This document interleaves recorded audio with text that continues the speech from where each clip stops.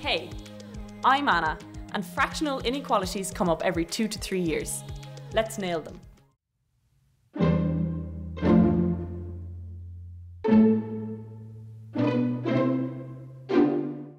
This question comes up in your exam. What are you going to do? What's really important to note here is we have an inequality sign. So the one thing we have to always remember about inequality signs is that if we have a negative and we divide by a negative, it's going to turn around, which is a bit of an issue. We don't know what x is here, so it could be positive or it could be negative. Right. We just have to make sure that it stays positive so that this guy doesn't go moving around. Right, how do we do that?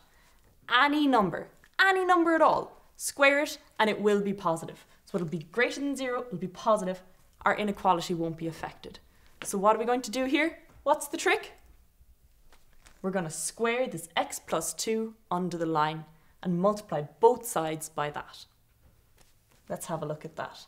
So we're going to have 2x minus 3 all over x plus 2, this side multiplied by x plus 2, and square that, because remember, we need to keep it positive.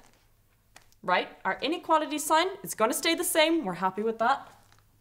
Then we're going to multiply 3 multiplied by our x plus 2, squared again, because remember, we want this inequality sign to stay happy. And that's it, that's the trick.